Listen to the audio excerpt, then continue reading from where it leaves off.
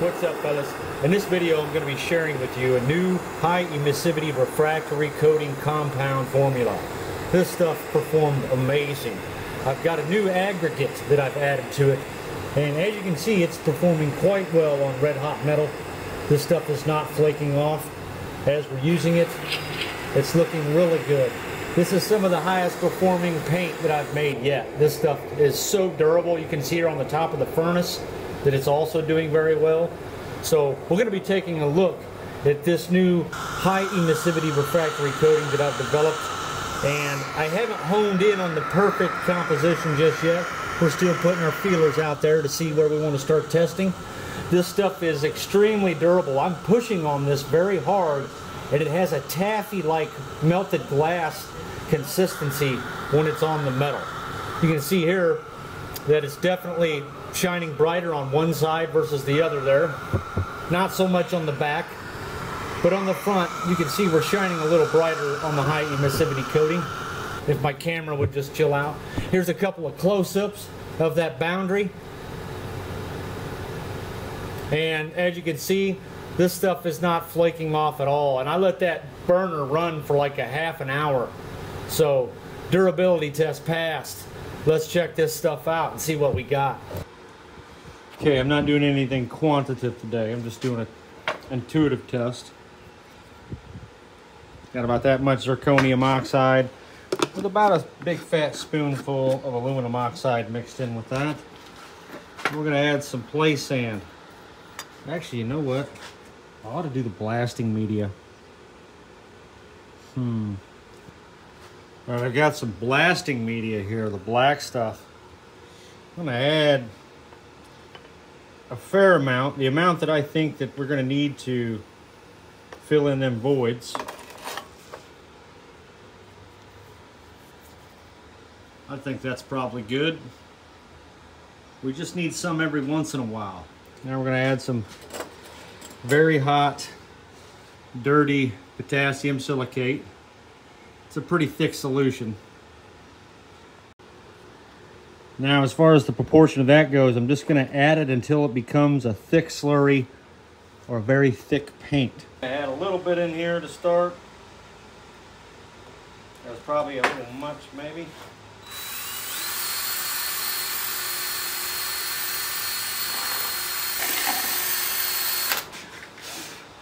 Another reason this stuff isn't as white as the other batches is that because we used a very dirty potassium silicate solution that was harvested from used silica gel beads. So this is a gray color here. So potassium silicate is also a CO2 cured material where over time it hardens from exposure to CO2 in the air. Right, here's a quick example of that. You see how that's turning white? That is the CO2 cured portion of this material. And the rest is just a big chunk of potassium silicate that I made. Here's that drill bit. And this stuff is on there very good.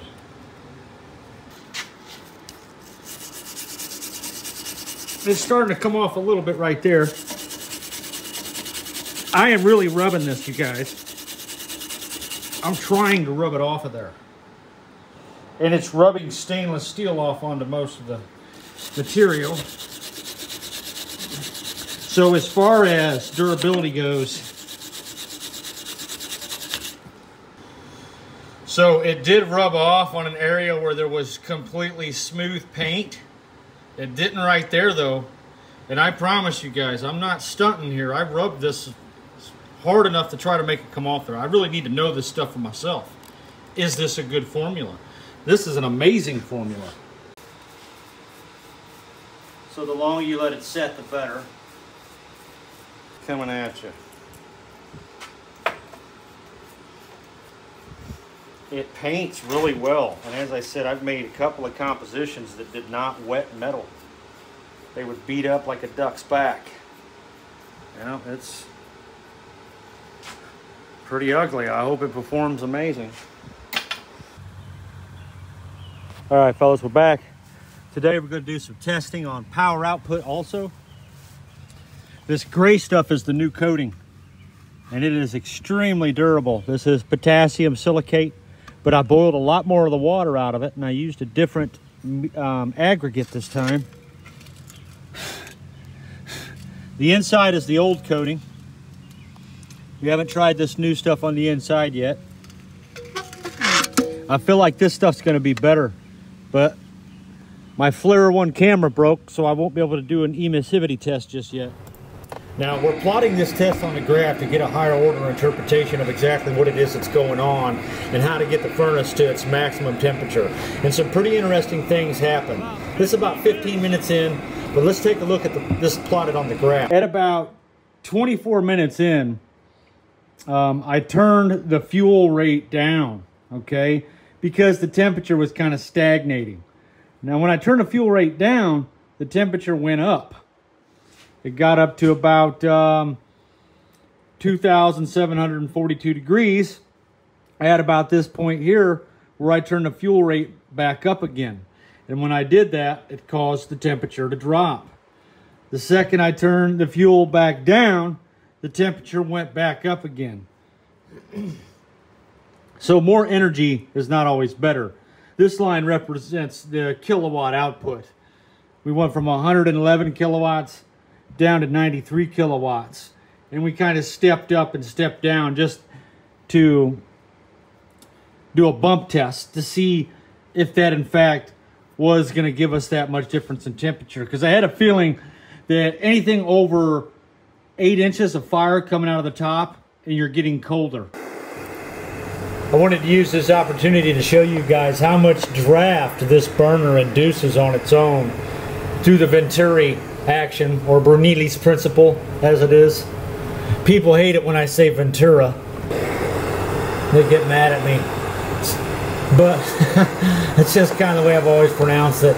Anyway, take a look at that coating, man. This stuff is glowing red hot. It's not blistering off. It stays on there the whole time. It actually gets glassy. And one of the reasons why it comes off sometimes during the cool down is from sugaring from the metal itself. It's not that it comes off. It's that there's a sugar layer of chromium oxide forms underneath the layer.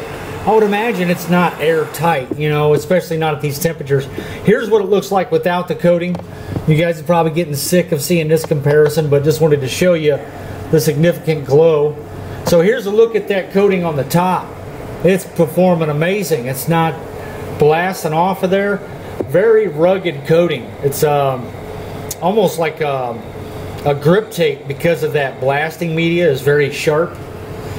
We did take a lot of temperature readings to plot that graph, and unfortunately today I did not get up to the 2,900 degrees. I don't know what's going on yet. I got to get to the bottom of it. We may have some carbon buildup in our preheat tube, which is right there on the top there. Sometimes if you don't use an air dryer, man, look at that coating performing on that air cowling there.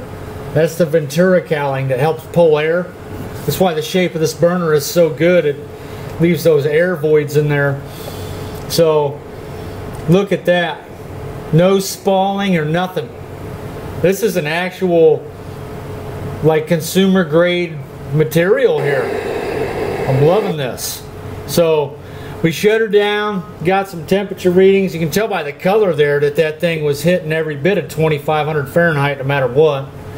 Now, the footage of the after is damaged. It won't play. So here's some pictures.